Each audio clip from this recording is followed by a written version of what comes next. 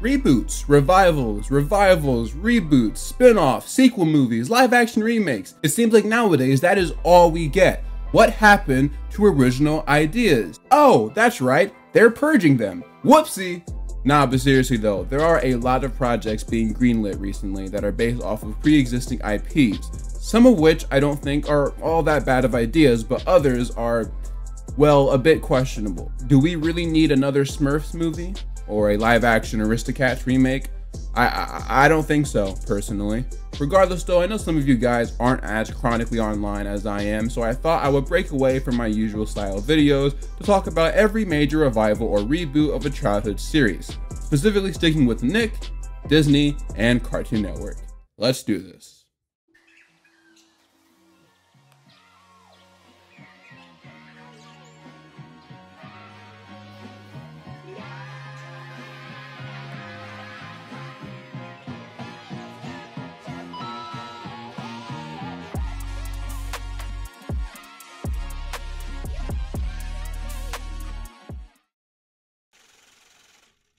All right, let's just get into it. I don't have to explain anything else. Y'all know what a reboot is.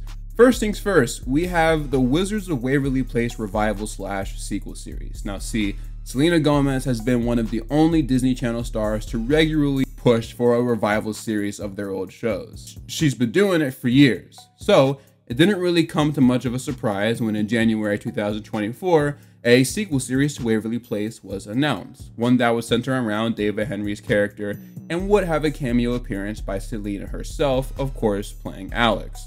It seems like they aren't the only former crew members to come back, however, as the parents seem to be committed to some sort of guest role as well. Apparently Jake T. Austin even said that he'd be back too, so look at that. The only former cast member that seemingly has confirmed their involvement is Jennifer Stone, who played Harper, but like the screenshot right here says, it wouldn't be surprising to see her come back to some capacity. It seems like it'll be about Jessica's new family, but aside from brief details you can find online, there's not too much out there about it, besides the fact that the show will actually be on Disney Channel instead of Disney Plus, surprisingly. Unlike the iCarly revival, it seems like this will be for kids instead of adults who grew up watching the show. Will this affect the quality of the series? I guess only time will tell. There's no release date yet, but we can expect it to be pretty soon, considering I'm pretty sure they're filming right now. On to the next show.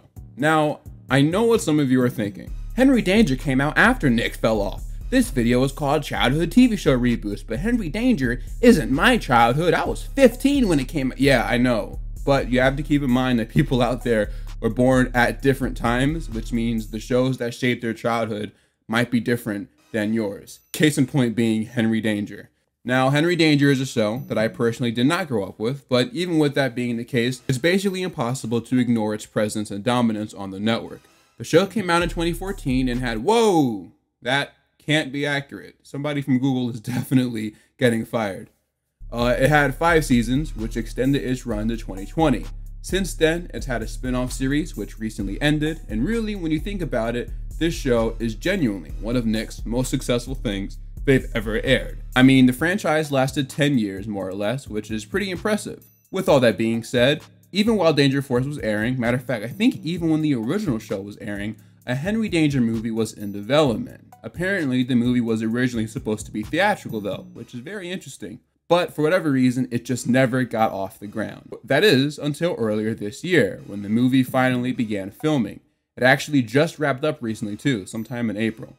Nothing about the plot is known, but considering they just wrapped up filming, if I had to guess, it'll probably come out later this year around December, or maybe even early 2025.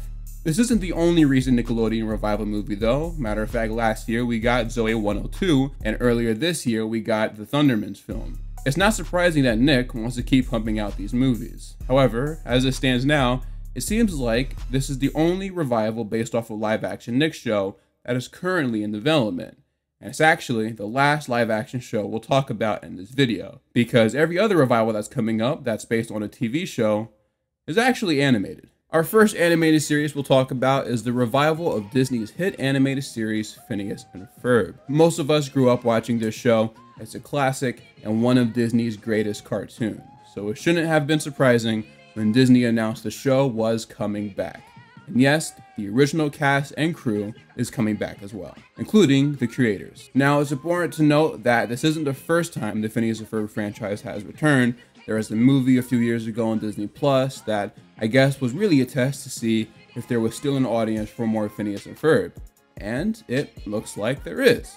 What's interesting though is that this isn't a reboot, nor is it a sequel series. No, it seems like they're just bringing back Phineas and Ferb for 2 more seasons, kind of like how Dexter's Laboratory was brought back a few years after it originally ended. I actually have a video about that, which I completely forgot about. Go check that out. The revival was announced in January 2023, and the 2 seasons will consist of 40 episodes. If I had to guess, I'd probably say we'll get some of these episodes this year, though you never know considering the strike did impact a lot of productions of different TV shows. Either way, it does seem like we will be seeing more of Phineas and Ferb soon. And who knows, maybe if this revival run is successful, they'll bring it back for even more seasons. Another popular animated series that'll be coming back to us at some point is The Amazing World of Gumball. This case is a little weird though, admittedly. In 2021, it was announced that a new Gumball movie and series were being put into development. However, a year later, when they started purging everything over at Warner Brothers, the Gumball movie was announced to no longer be in development at HBO Max. Now, unlike the other projects that were shelved by WB, this movie still does have a shot at being released because the studio made it available for other companies to purchase. They did this with a few projects like Batman Caped Crusader, which will now be released by Amazon. Word on the street is, at the time of this video, the Gumball movie still hasn't been picked up by any studio yet. But the series, which is really just an extension of the original show, is still in active development. Matter of fact, if you do enough digging, you can find a Reddit post detailing all of the updates regarding the new seasons. I'll link it in the description.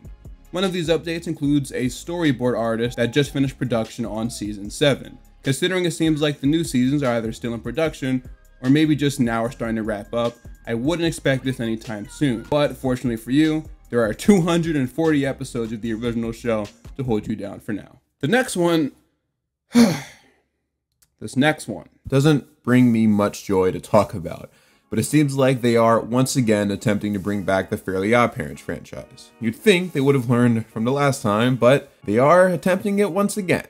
So yeah, Nick is doing a new series called Fairly OddParents: A New Wish. This actually got leaked a little while ago, and the pictures and even some footage from the pilot are available out there, but I won't be including any of it because that could lead to my channel getting taken down. Scratch that. At the time of when I originally wrote this video, all of the footage and photos available were from leaks, but since then, an entire trailer is online now. So that's the footage you see on the screen currently. This new show will, unlike the previous reboot, be completely animated, and it has been picked up for 20 episodes, all of which will air on Nickelodeon and Netflix. Now, as for the plot, a new girl named Hazel will be the focus, with Cosmo and Wanda serving as the supporting roles. Look, I'm not saying this will be bad. Matter of fact, it does kind of look a little decent. But at the same time, when was the last time Fairly OddParents was good? Just genuinely asking. For me, the cutoff point was a little after Poof was introduced. Anything else after that? Nah, I'm good. Y'all can have that.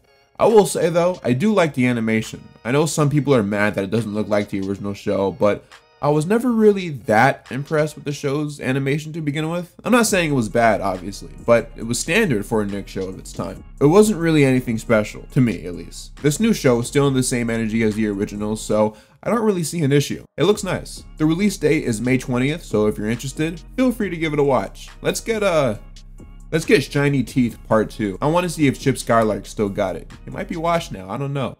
Speaking of Butch Hartman shows coming back from the dead, you guys remember Danny Phantom? I'm sure you do. Now this one I'm only going to mention briefly because there isn't much validating this report, but according to Inside Scooper Daniel RPK, who can be hit or miss sometimes, a live-action Danny Phantom film is in development. No reliable trace has backed this claim up. However, with Nickelodeon's recent output of reboots like the live-action Avatar or the previously mentioned Fairly OddParents show, it would not surprise me at all if this was something they're actually doing. And really, even if it does get made, it'll probably be on a Paramount Plus budget, which, I don't know, man, that's risky. We might have another Kim Possible on our hands. Again, no clue if this is real or not, but don't be surprised if we get an official announcement for it soon. You never know nowadays. Now, these two shows were actually announced at the same time, which is pretty fitting considering they were made by the same creator, the GOAT and legend himself, Craig McCracken. That's right, Reboots for both the Powerpuff Girls and Foster's Home for Imaginary Friends, which was one of my all-time favorite Cartoon Network shows, are in active development. And before you start losing your minds and freaking out, yes, Craig is coming back for both. So we should expect some pretty high quality stuff, and not whatever this show was. Now, the Powerpuff Girls reboot seems to be aimed towards a similar demographic as the original show, but Foster's is taking a bit of an interesting turn. The upcoming Foster's reboot will be actually a preschool show, which I know some of you might be disappointed about. However, I do think this show could work in such a format, and being such a big fan of it, I think there's potential here. And as for the Powerpuff Girls reboot, well, the same applies to that, especially if they take a more serialized approach to it, with having actual story arcs. That would be different, and I would totally be down for that. No release dates have been announced, but considering these projects were announced 2 years ago, it wouldn't surprise me if we get updates for them soon. Oh boy, Ren and Stimpy, one of Nickelodeon's first cartoons, and yes, I'm aware about what happened with the creator, and no, I do not feel like talking about it. Years ago, it was announced that a Ren and Stimpy reboot was in development at Comedy Central, but thanks to COVID, it got severely delayed. In 2021, Billy West, aka Ren and Stimpy, confirmed the show was still in development, and just recently some title cards leaked onto the internet, but I won't be showing them in this video because again, it would probably get taken down. And I don't want that to happen. There's no release date, so I don't know when it's coming out, but there's a decent chance it might be soon, who knows. And then we got Gargoyles, one of Disney's most popular 90s cartoons. I know nothing about this show, I'm sorry. It used to air on Disney XD though, I remember that. Yeah, Gargoyles is getting a live action reboot on Disney Plus, because of course.